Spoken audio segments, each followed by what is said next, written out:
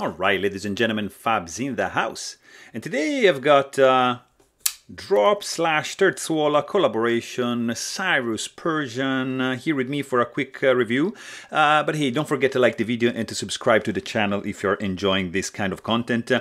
So here we have just a quick review on this guy. Micarta scales. This is a titanium liner lock collaboration between Bob Terzuola and Drop. Formerly Mass Drop. This is the Cyrus Persian. Of course, look at this blade. You've got, this is made in China. You have S35VN steel, nice micarta backspacer, beautifully done, I have to say. It's nicely flush with the handle. The action is surprisingly spectacular for a, let's say, kind of not a budget knife, but it's this is gonna be around $200, something in that range.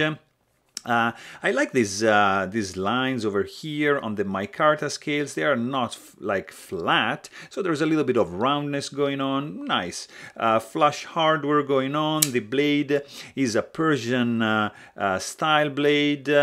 Terzuola logo right over here, full belly, nice sharpening choil. Of course you have some flat, nice swedge, no jimping. Flipper tab is very inconspicuous. It's you see, like push button, it's not gonna really work.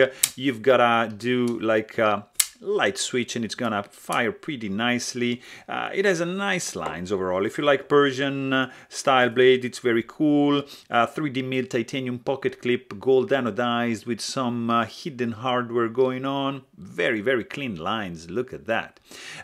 This guy's gonna weigh in 3.3 ounces, so it's kind of on the light side. I appreciate that.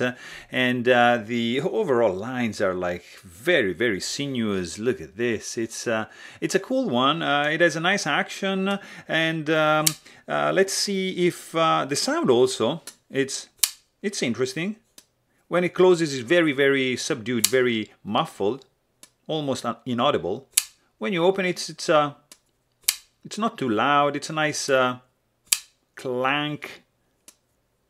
clanky sound. So, and also the ergos are okay. There's a little bit of hot spot, like due to this flipper tab right over here, so you have to kind of like choke it a little bit on the back over here. And I have to say, this side over here, it's not really doing it for me, probably because of the size of my hands, but it's not too bad overall. But hey, if you want to know more, please check out my full-length review and don't forget to subscribe. Thanks for watching. Stay tuned.